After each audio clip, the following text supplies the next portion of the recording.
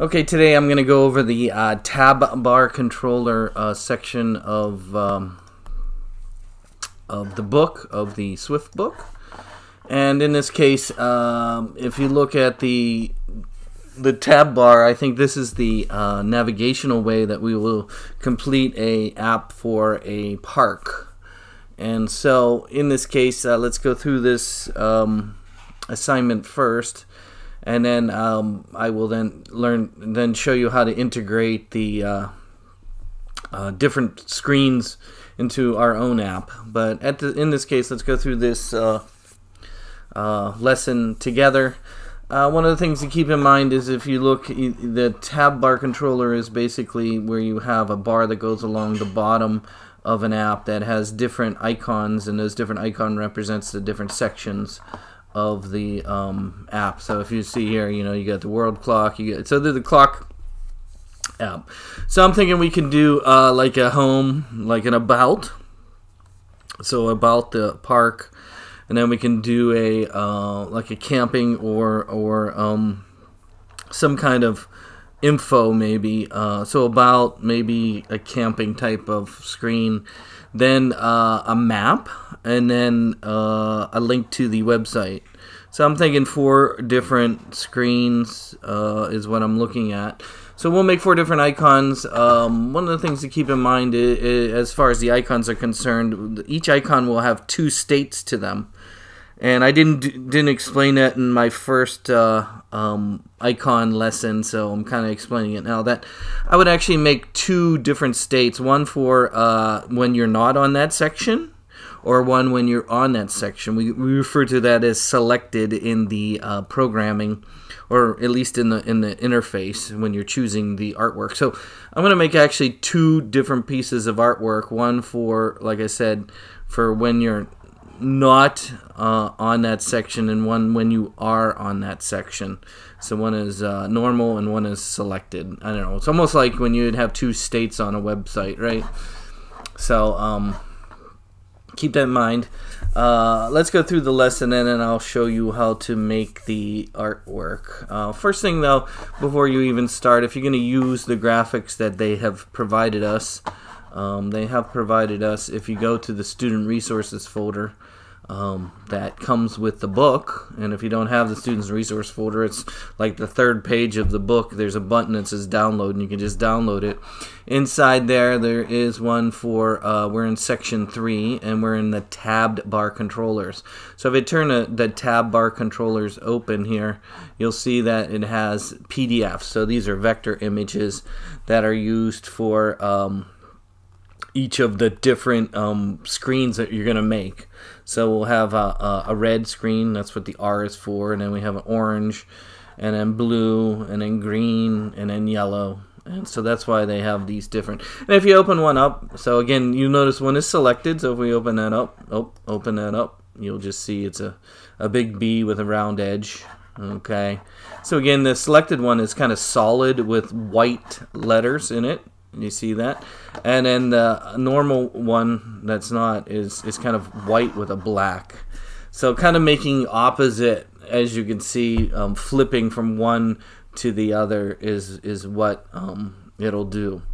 So kind of opposite. So so we can make those.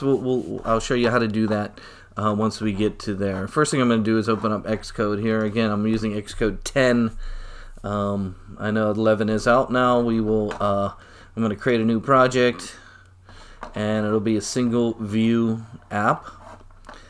Next, and we're going to call it. I think they told us to call it in the book color. Hold on, let me get back to the book here, so we can see what they call it. There we go. They want us to call it rainbow tabs. So I'm going to go back to Xcode and call it rainbow tabs. And I'm going to say next to that, and I'm going to choose a folder, and I'm going to hit next. And then again, I'm not really going to change anything in here. I'm going to just leave everything default for right now. So maybe iPhone for the device. How about that? Okay, so we'll just go with the default settings and everything. So the first thing we're going to do is import those graphics that I just showed you. So to import those graphics, let me minimize the book here for a moment. Let me minimize whatever this is, and I'm going to go to that folder where it was. And so to import the graphics into Xcode, again, you should have an assets folder right here. And so you want to select all the PDFs that are in here. You can use the shift key to select all the PDFs in there, and then just drag them into this window right here for the assets. So you bring them all in. And you don't need to have, and I know I haven't talked about this, and I do actually have some reading that we'll do. I have a handout again about how to do the 1x, 2x, 3x that I just scanned into the computer for you, and we'll do that in another lesson. But in this case, you'll notice we really don't need, when we're using vector graphics, we don't need a 1x, 2x, 3x, because the vector graphics can scale to any size, and it'll still be sharp and fine. Only really need to do different graphics like this if you're going to use a PNG or some other kind of graphics. So in this case, I would not worry about that right now. Let's go back to the storyboard. Okay, so the first thing you want to do in your storyboard is we're going to have one screen that's going to be red. So I'm going to click on the box here in the center of my view controller here.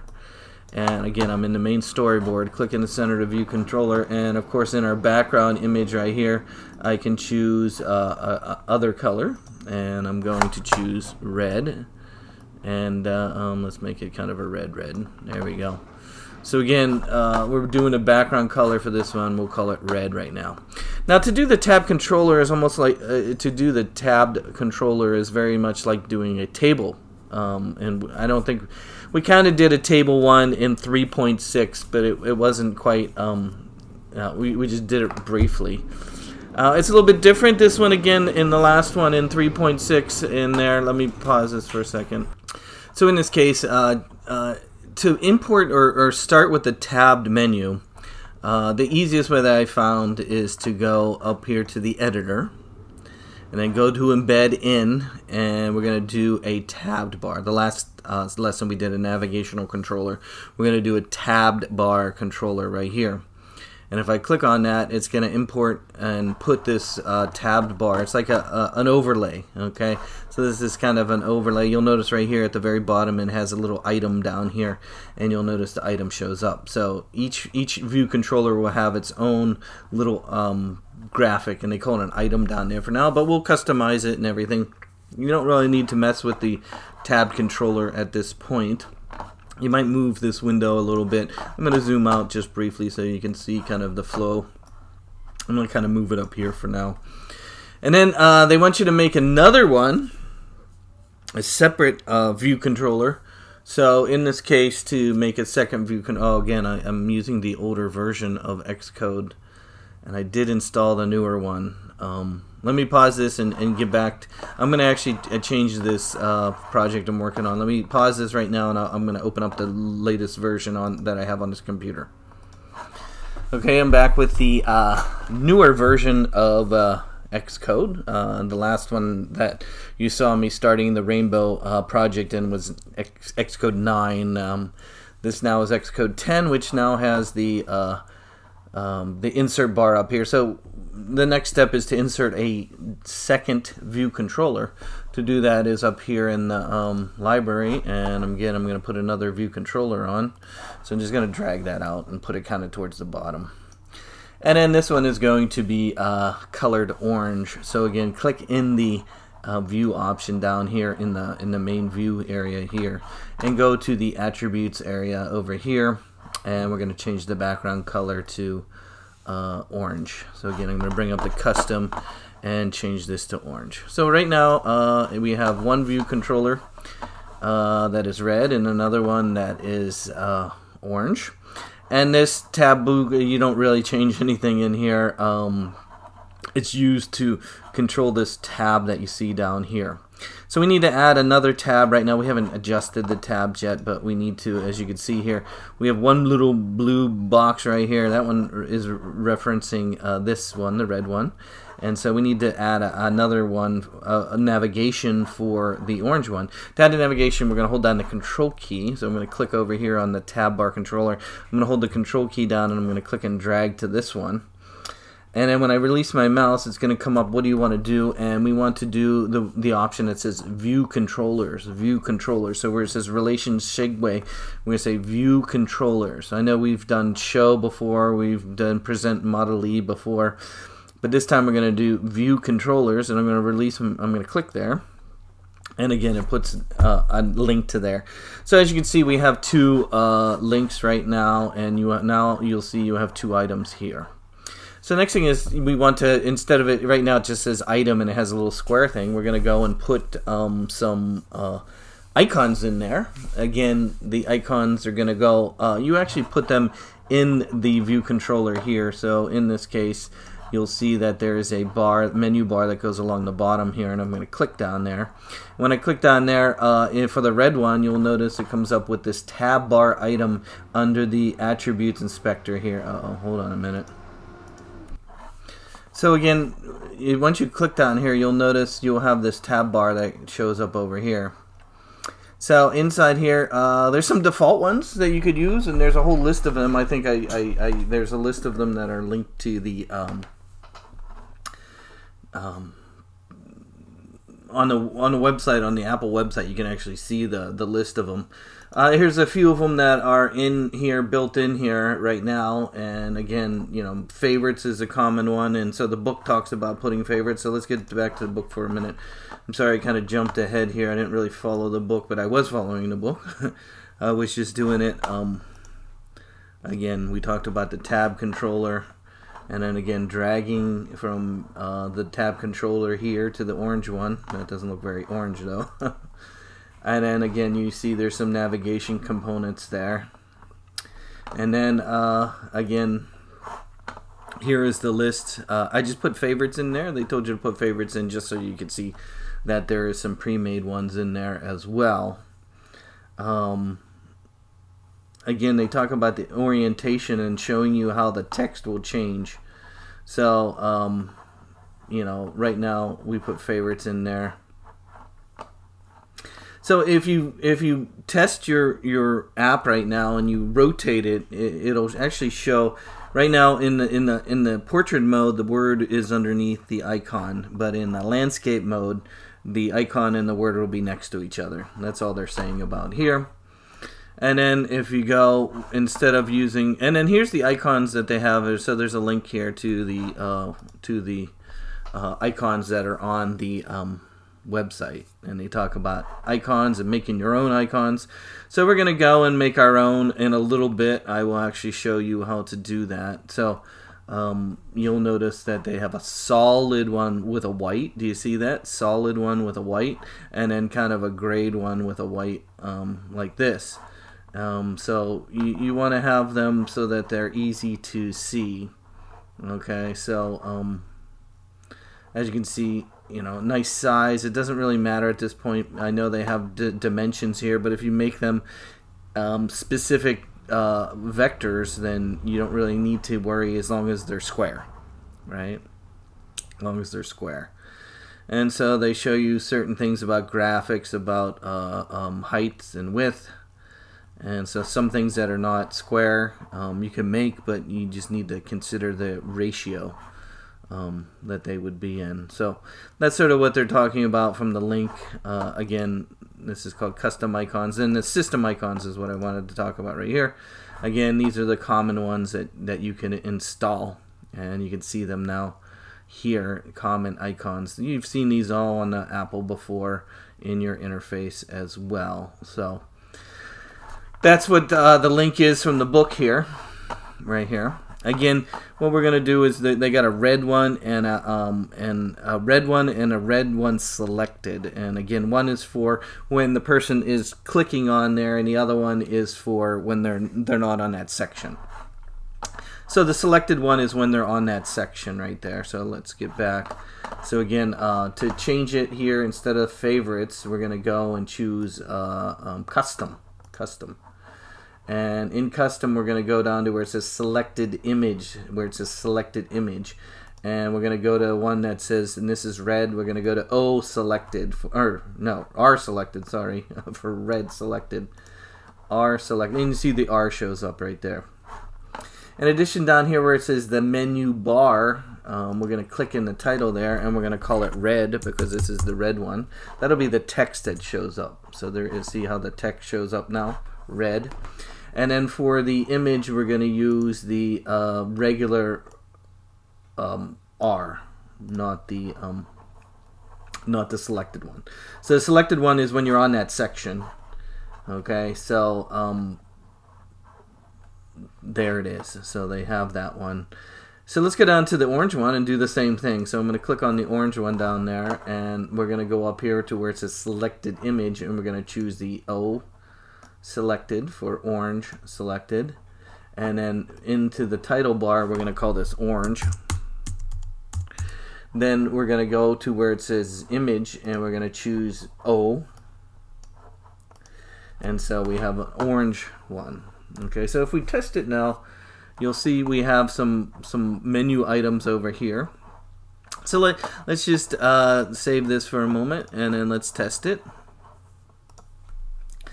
And you'll see how the navigation works for this item. And here we go. Oh, it takes a minute to load. I guess I'm on the iPhone 12. I'm still living with the iPhone 8 in my hand here. So you see, since we're on the red one, you'll notice it's blue and kind of big, right? And then when we click on the orange one, you'll notice this one's blue and this one kind of grayed out.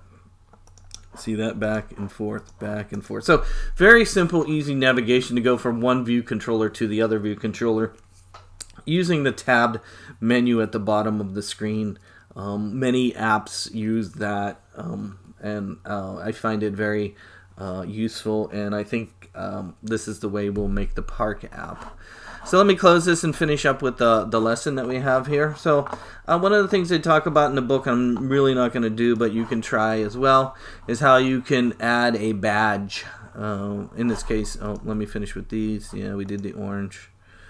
We did the orange. So there's a thing called badge in there. If you want, you can add a explanation point to your icon, which means that there is some new items that are for that section. Hence, think of your mail app, right? Your email app on your phone, and how it comes up with a little badge. They call that a badge, a little alert that you get that says, "Hey, you got something new. Click here," right?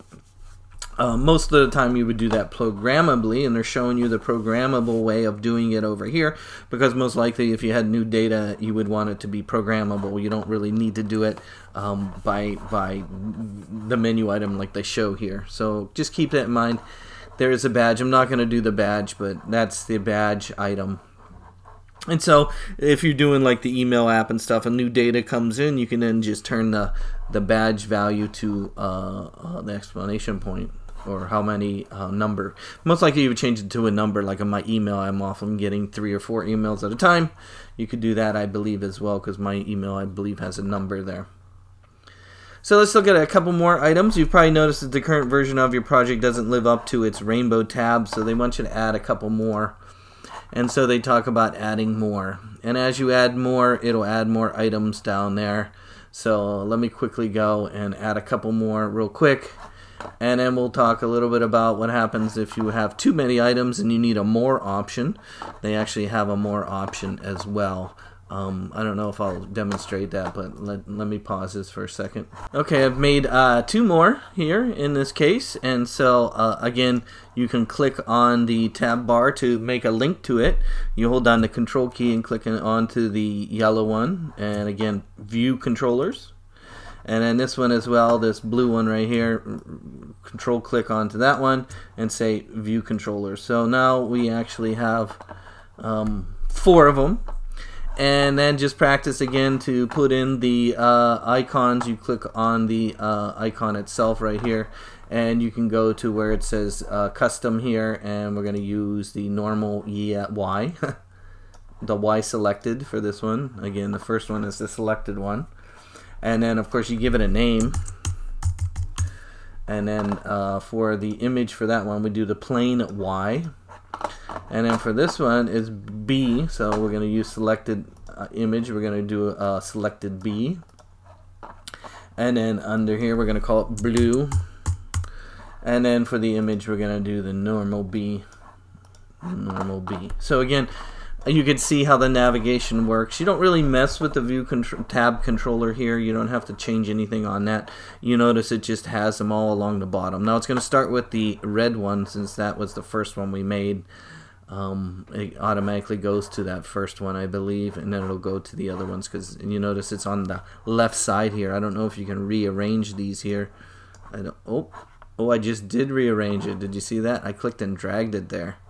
So let's see if it starts with the orange one now, because I dragged it from here over to this side. I think it'll actually start now with the orange one. Did you see how I clicked and dragged inside this menu here? So let's see. That's going to be a good thing if we can figure out how to reorder them. Let's hit the preview button here and see how it'll actually go and change, if we're able to change the order right here inside of the tab right there. And here's it. Oh, yeah, it did. See, now it's starting with orange. So again, it looks like it's going to start with the one that's on the left side, and I was able to just simply drag in there to the left side, and you can see all the different icons. Okay, let's get back to the reading, and then I'll talk about making our own custom icon by using the internet and, of course, Illustrator and practicing that. So let's finish the reading here. So if we get back to the, not the human interface guidelines, which was pretty good there.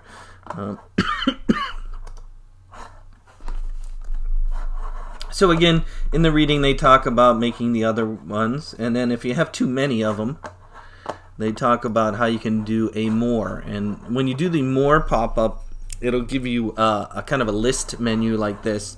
And then you can actually choose which one, and then you can actually reorder them. I'm not actually going to do that. I'm sure you can figure that out. So just read what it says about how to make the more.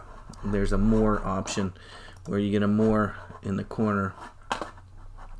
So I'm not going to actually do that. Let's just jump to programming for just a minute. Again, I think the last in-person lecture we had in class, I was showing you that you can make your own Swift files for the specific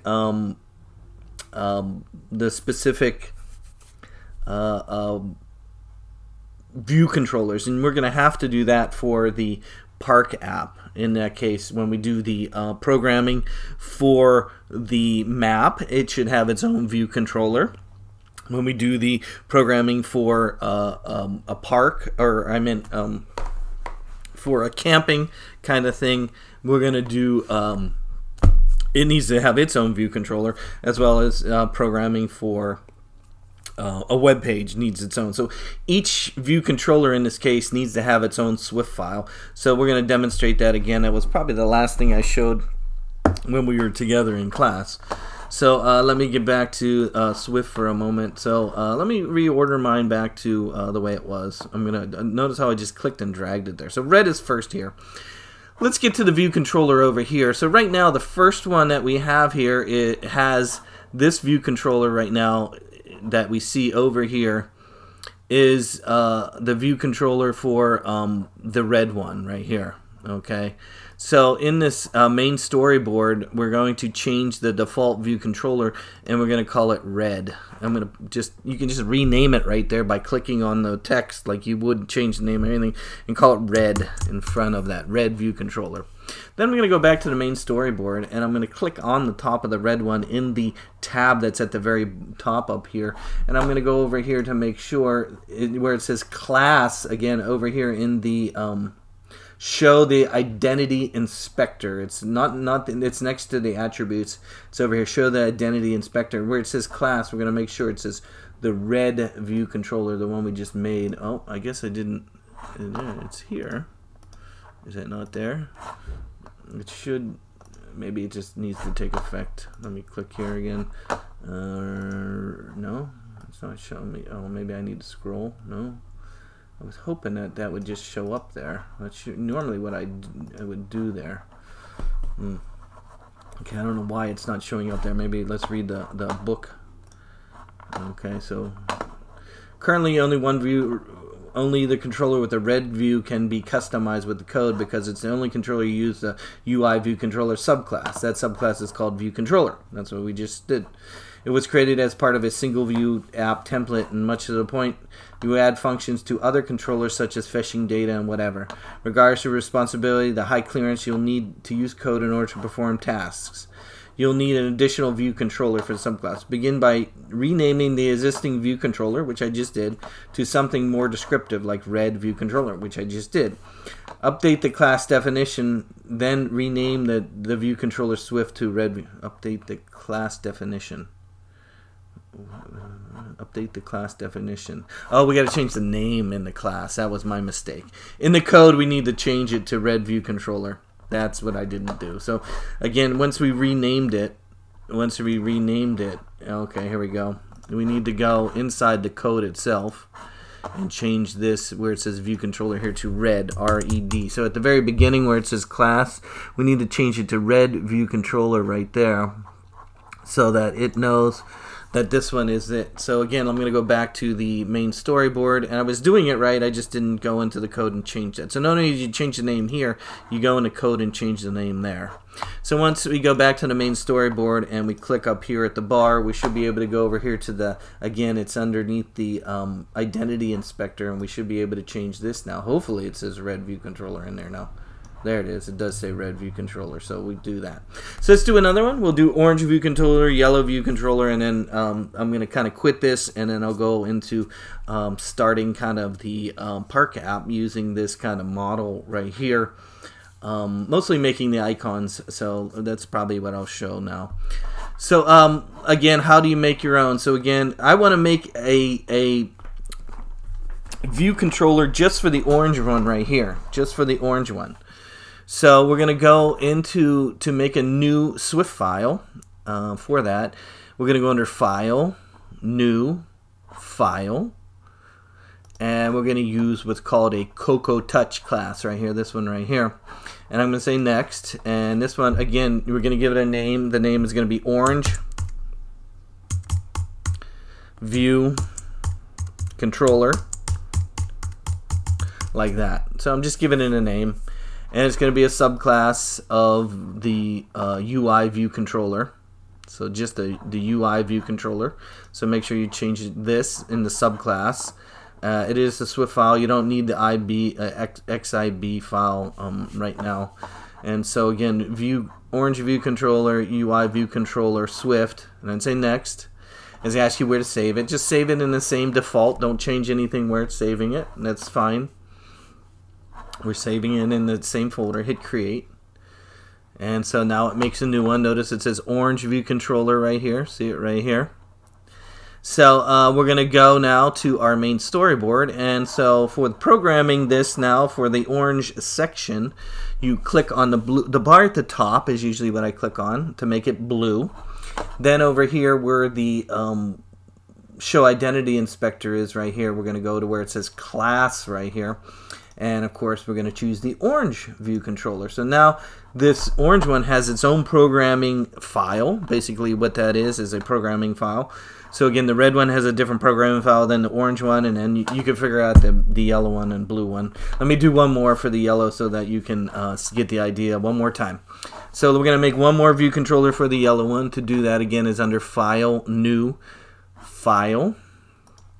And I'm going to go again, Cocoa Touch class. And I'm going to say Next, and again it says view controller here, so we're going to call this one yellow view controller. And again, the subclass is a UI view controller. It's going to be Swift right here. Say Next. It's going to save it in the same folder as the other ones. Don't change that. Hit create, and then it makes it go back to your storyboard, And then for your yellow one, again, click on the bar at the top. Go to the identity inspector right there, and under class, choose, of course, the yellow one that we just made. Would be at the bottom probably. There it is right there. So now this one has its own programming window. So when we go to do the Park app, we'll have one for the web page, one for a map, one for the home page, and then one for camping or extra. I don't know quite yet. I'll have to think about that. But let's pause this video now, and then I'll talk about making your own icons down here and how to put them into Xcode.